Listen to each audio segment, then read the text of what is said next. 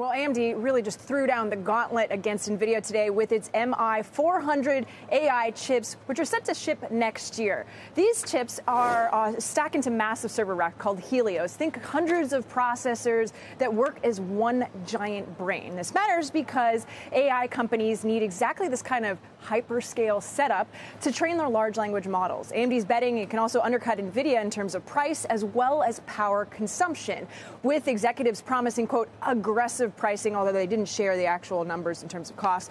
The company also claims its new hardware beats Nvidia on offerings for AI inference, which is the part where trained models actually answer questions and generate responses. CEO Lisa Su just spoke with our John Ford just within the last hour or so about the major partners on board. Listen in.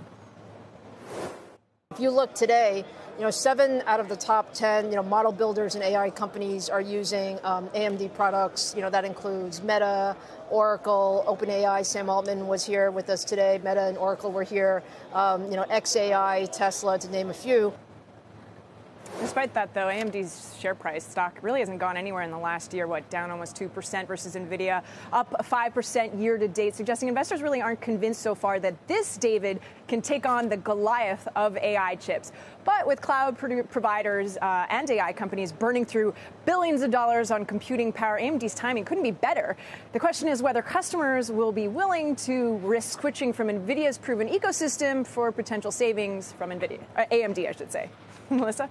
Kristina, Lisa Su is also talking about an open system yielding the best, innovation. And I guess that's sort of she's talking her book.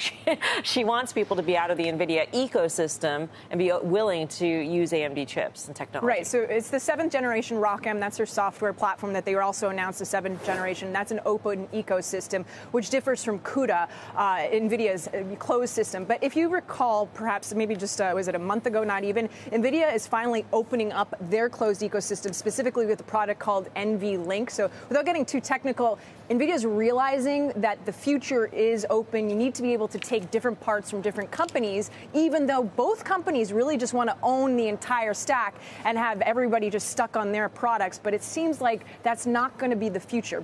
Chips need to either work together or else you lose market share. All right. Kristina, thank you. Kristina Partsinevelos.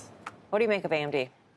Only because you asked me would I rather Nvidia or AMD, because I know that's what you were thinking, right? I was not. I didn't know that. I wasn't thinking either. No one? You may answer the question anyway.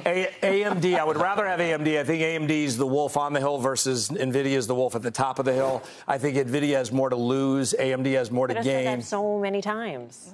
You could have, right. So AMD was in a declining trend line since March of 24, convincingly broke out of that declining trend line in May this year. So I would rather, if I'm putting new money to work, I'd rather buy AMD. Nvidia way ahead, but AMD is poised to be the biggest opportunity for them. Well, I don't want to take the other side of the birthday boy, but I'm going to anyway. So I'd rather, and the way I'm positioned is far more dollars in Nvidia than, I was going to say Nova, we were just talking about it, than AMD. I do like Lisa Su a lot, but the valuation differential is not very big, right? So that makes me far more interested in Nvidia over.